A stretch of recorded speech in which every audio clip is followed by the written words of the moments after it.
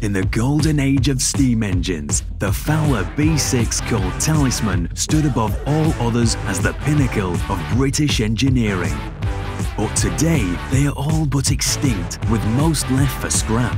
For one man, it is the lifelong dream to fix that.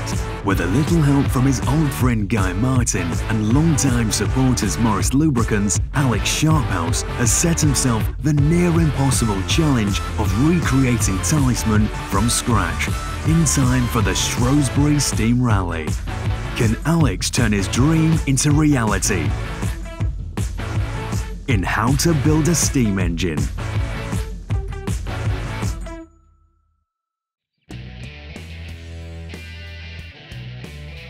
Today at the workshop, it's judgment day for the project, as Alex welcomes the man who holds the destiny of Talisman in his hands, the boiler inspector.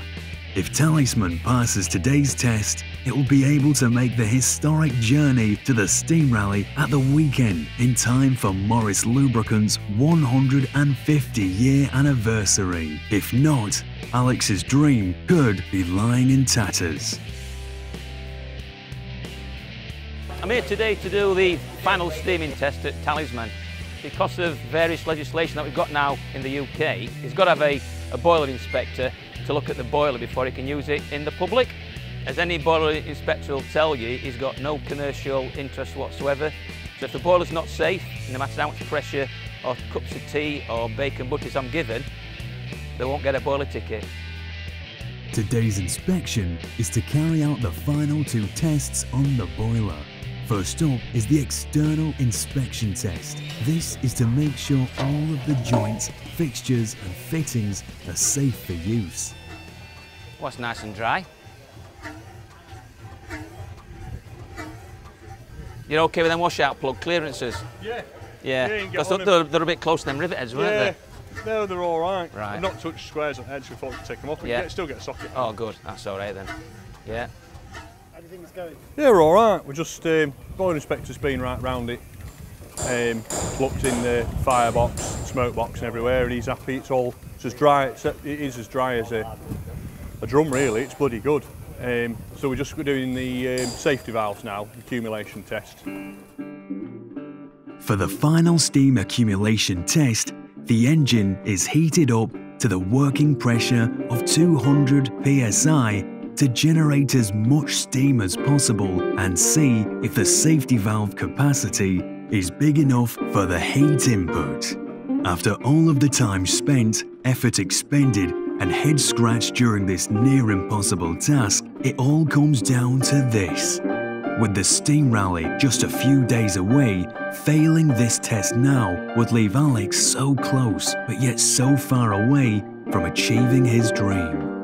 And with the tests complete, it's time to find out what the verdict is. Yeah, I'll get that done for you. Seriously. That no, that's it. Are you happy? Yeah, I can't think of hotels. Does that mean it's passed? It's passed. Thank you very much. Yeah, cheers. That's it. Yeah. Frame it.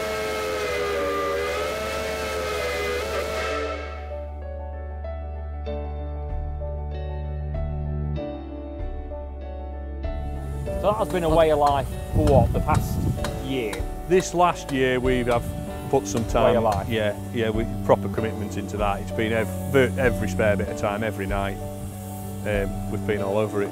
And Looks the part though. well, she looks the part. She's up and running, and kind of never quite thought we'd ever get this far. Really, somehow it just always seemed such a big project to do that he only could ever break it down into little bits. I think we'll build a set of wheels and like get our heads around that, and eventually, so we built a set of wheels. We'll build a boiler. Yeah. And we've just broke it down like that. So yeah. Job done. Job done. Sort of. Sort of. We're there, up and running.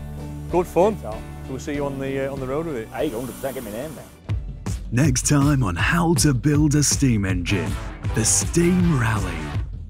And obviously Talisman will be the star of the show this weekend. You know, now it's been rebuilt to its former glory.